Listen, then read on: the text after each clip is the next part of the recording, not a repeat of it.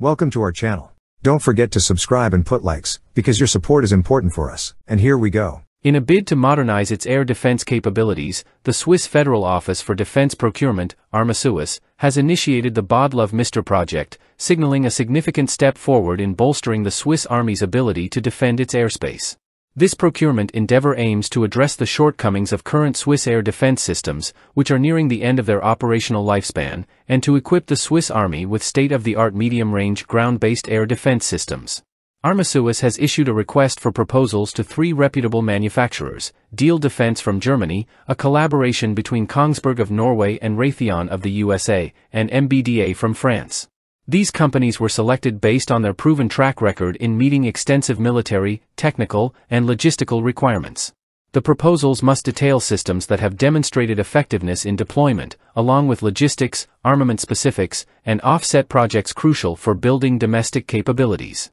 Among the contenders, the Iris-T SLM from Diehl Defense stands out for its operational effectiveness. This ground-based air defense system, based on the air-launched Iris-T missile, offers medium to long-range defense capabilities against a variety of threats with precision. Similarly, the NASAMS from Kongsberg and Raytheon is highly adaptable, featuring a net-centric architecture and continuous updates to enhance its capability to engage threats at greater distances and altitudes. MBDA presents 2 options: the Aster 30 SAMP/T system, designed for protecting strategic assets, and the Enhanced Modular Air Defense Solutions (EMODS) system, offering rapid deployment and versatility in high-value asset protection.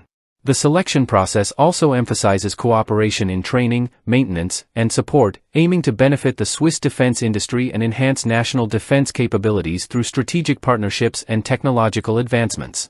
Decisions regarding the chosen system are scheduled for the third quarter of 2024, aligning with the Swiss government's plans for rapid project execution.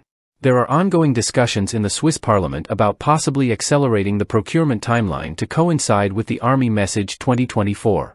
Switzerland's participation in the European Sky Shield Initiative, ESSI, is expected to enhance international cooperation opportunities in ground-based air defense procurement, training, and logistical support. However, Switzerland's involvement in ESSI will not preemptively determine the choice of air defense system, ensuring decisions remain grounded in comprehensive evaluation and national procurement policies. The Bodluv MR project underscores Switzerland's commitment to maintaining a robust defense posture and staying abreast of technological advancements to safeguard its territorial integrity and national security interests. By investing in modern air defense systems, Switzerland aims to enhance its deterrence capabilities and contribute to regional stability and security. That's all for now. See you later.